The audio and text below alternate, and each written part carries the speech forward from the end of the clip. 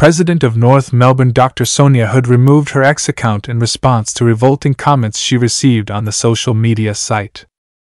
Hood has reportedly been inundated with hate mail from irate supporters on the internet as a result of the Kangaroos' 4 straight losses this AFL season. Hood no longer has an internet presence as a result. He told Footy Classified on Wednesday.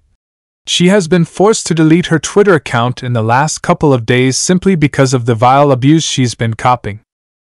She's been threatened by North Melbourne because of their style of play and because people have been tagging her in tweets to let them know she will be seeing them. The gather round in Adelaide saw the Brisbane Lions thrash North Melbourne by 70 points in the 4th round. It was the largest deficit they had faced thus far this season.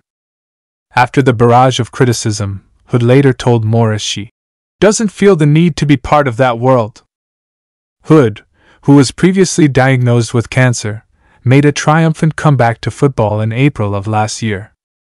Hood wrote in an open letter that was posted on the Kangaroos website that she had received the all-clear from doctors following her breast cancer diagnosis. In February 2022, she took over Ben Buckley's position at Arden Street, becoming the 4th female club president at the time, following Peggy O'Neill, Richmond, Kate Roffey, Melbourne, and Kylie Watson-Wheeler, Western Bulldogs. Unbeaten Geelong will host Alistair Clarkson's misfiring team on Sunday at GMHBA Stadium in what is possibly the most difficult away trip of the season.